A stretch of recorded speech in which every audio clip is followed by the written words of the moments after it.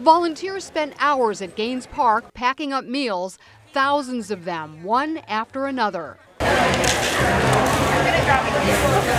It's all part of an event called Feed Palm Beach County Day, intended to fight hunger the common sense way with free food for those who need it. And with 1 in 6 people believed to be food insecure, in other words, unsure where their next meal will come from, the need is enormous. Kids go home at night without anything to eat. On weekends and summers, there's nothing for them to eat at their table.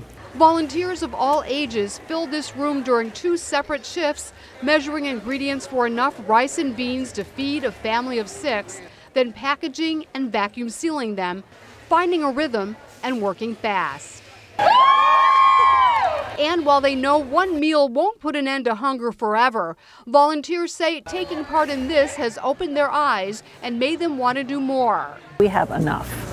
You know, we can go to the grocery store and buy the food that we need to eat. Not everybody can do that, and that's a shame. It shouldn't be that way. The meals will be distributed by the Palm Beach County Food Bank. And even if you didn't participate, it's not too late to get involved. For more information on how to help, go to pbcfoodbank.org.